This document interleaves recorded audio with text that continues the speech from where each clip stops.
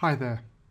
Now in this video what I want to introduce you to is the results that we get if we take the three trigonometric functions y equals sine x, y equals cos x and y equals tan x, if we differentiate each of them.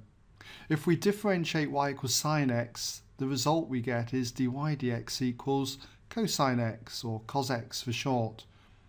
And if we've got y equals cos x and we differentiate it, dy dx equals minus sine x.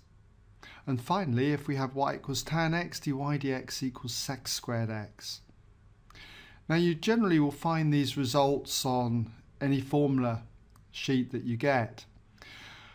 But what I want to do in this video is just take these results. I'm not going to prove them to you.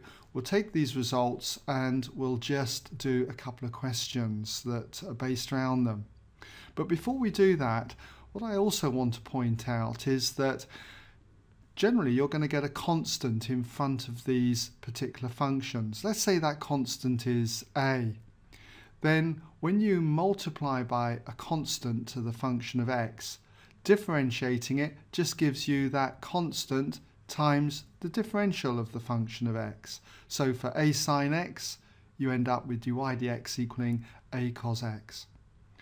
And the same is going to be true for each of these ones. So if we put those constants in, that's what we're going to get. Now what I've got here is a couple of examples which I'll work through, but if you'd like to have a go at them, just give you a moment to pause the video. When you're ready, do come back and you can check your work solution against mine. Okay, welcome back if you had a go. So with this first one, what I'm going to do then is we'll start with finding dy dx for each one of these. So we've got therefore dy dx equals.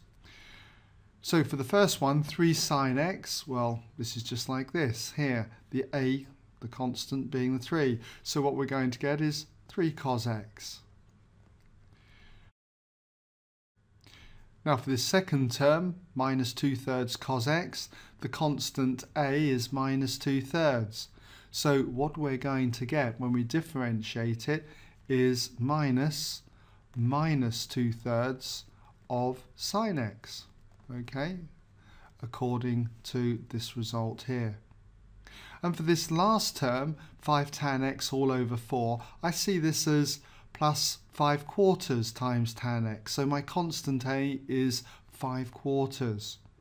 So when it comes to differentiating that, here's our result. It's going to be plus 5 over 4 multiplied by sec squared x. If I tidy this up, I've got that dy dx equals 3 cos x. Then we've got minus minus, that's going to be plus. And so I've got 2/3 sine x, or I could write this as 2 sine x all over 3. And for this one, I've got 5/4 sec squared x, or I could write it as 5 sec squared x then all over 4. Makes no difference, okay? Okay, well in this second one, I've introduced the trigonometric functions cot x, sec x and cosec x. Now we need to tidy this up, and so we've got 5 over cot x. Now cot x is the same as 1 over tan x. So you've got 5 all divided by 1 over tan x, which is exactly the same as 5 tan x.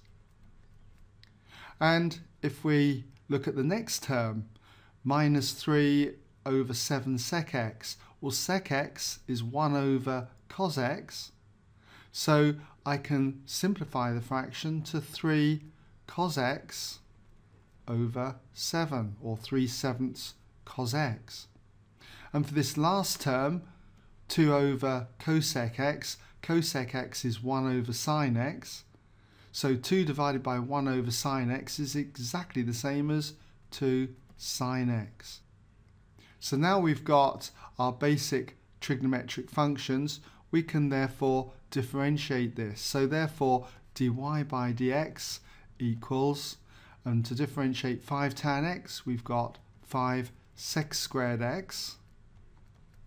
And to differentiate minus 3/7 cos x, remember the differential of cos x is going to be minus sin x. So we're going to have minus 3/7 times minus sin x, which is going to be plus 3/7 sin x. And for the last term, 2 sin x, if we differentiate that, is going to give us 2 cos x. So we've got plus 2 cos x. Well, I hope that's given you an idea on how we can differentiate then our 3 trigonometric functions, sin x, cos x and tan x. And if you manage to get these answers correct, well done.